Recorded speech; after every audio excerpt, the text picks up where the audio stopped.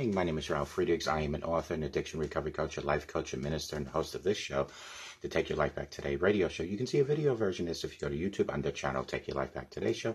Listen to us on iHeartRadio, iTunes, Google Music, Amazon Music, and other digital platforms. Looks like the sun or a halo is on top of my head, but I'm still traveling. But I want to talk to you about when you are in the middle of a storm. When you're in the middle of a storm, you can't always see what's on the other side of that storm. And when you get to this particular point, you can be tempted to turn back and say, I don't want to deal with this. Maybe you've started thinking about walking out or throwing in the towel.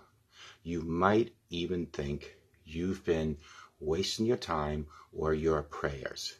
Listen, Peter reminds us in Hebrews 12 that Jesus is the author and the finisher of our faith.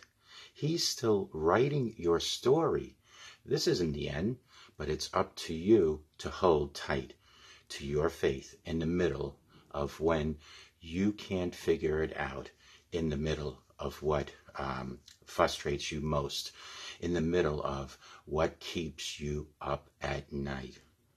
He's always faithful, always, but it's your choice to prove and to move forward in it. Let God be that finisher for you. Call me at 844-405-HELP. Together, you and I, we can help each other take our lives back. Be good to yourselves. Always be good to each other. Remember, simple, small to anyone can change their day and make a difference in your life. Let God this morning move you through the storm and show you the sunshine that I almost have on top of my head. May God bless each and every one of you and have a great life with Jesus Christ in your life. Take good care. We'll talk to you tomorrow. I'll be home